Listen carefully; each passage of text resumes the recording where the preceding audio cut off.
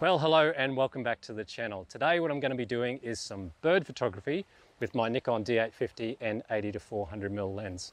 And I'm at one of my favourite bird photography locations. This is Beachmere in Queensland, Australia.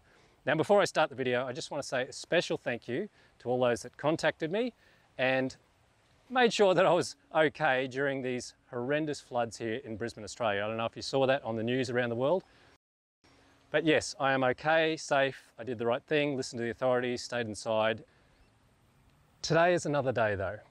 It's now gone, the floodwaters are receding, it is a beautiful day, so I'm going to get out there and go and have some fun with the D850 and see what we can get.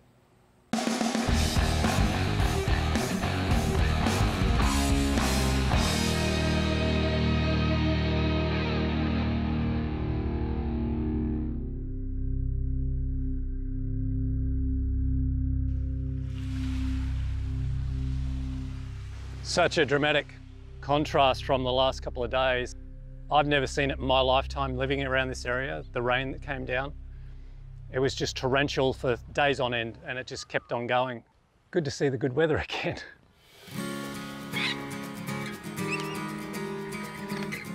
Just got some rainbow lorikeets up in these trees, having a bit of breakfast.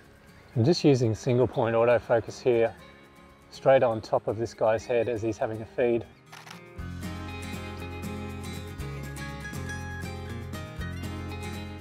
This is better because I've got light behind me as well.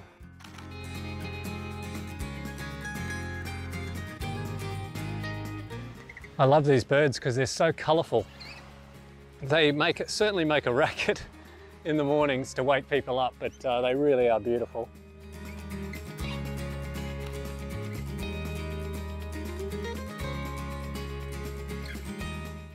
I'm just going to try and get some B-roll.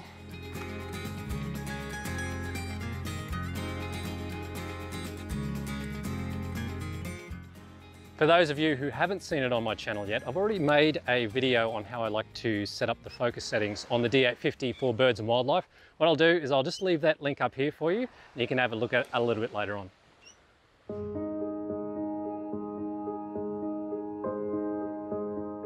So I've got two Australian sacred kingfishers now up here.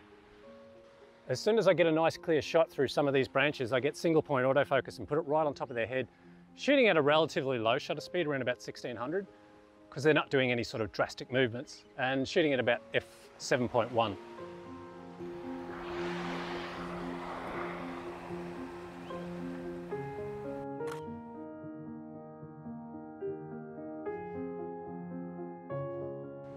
I was just saying in my last video how much I love this D850 because, you know, it's things like this where I take a shot of this kingfisher, I'm able to crop in with this 45 megapixel sensor, and it just really lets me check and make sure I've got focus, and you can see it's bang smack on top of that kingfisher's head.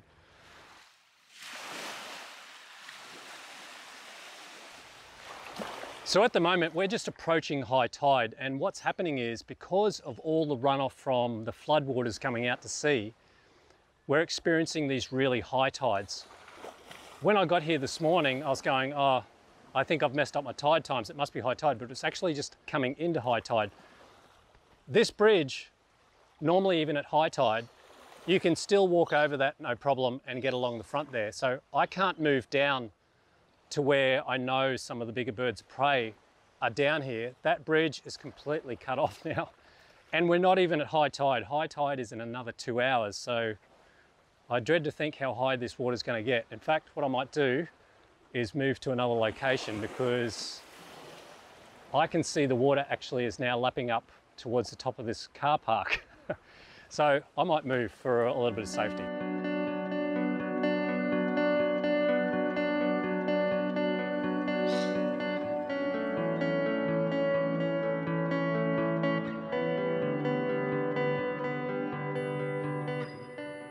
Just got this black cormorant sitting on one of these post tops here. I'm going to just try and sneak in and grab a shot.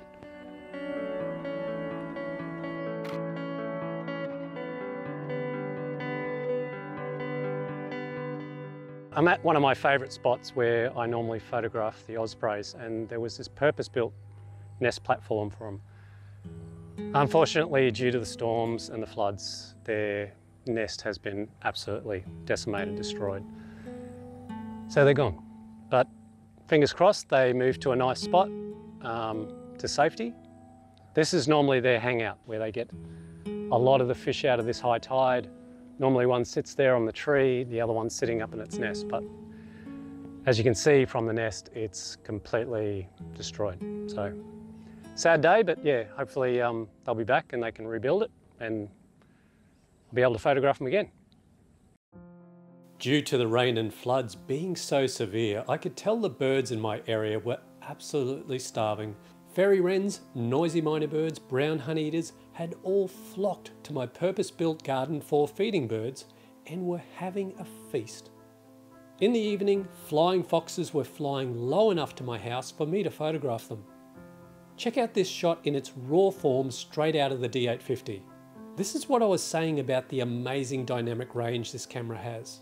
When post-processed, you can see the skeletal structure through the wings. So I'm just in this area where the ospreys normally hang out, and I saw an Australian kookaburra fly up to one of these branches before, so it's just sitting there. I'm just going to try and get a little bit closer and grab a shot. Just got a stick in his way there.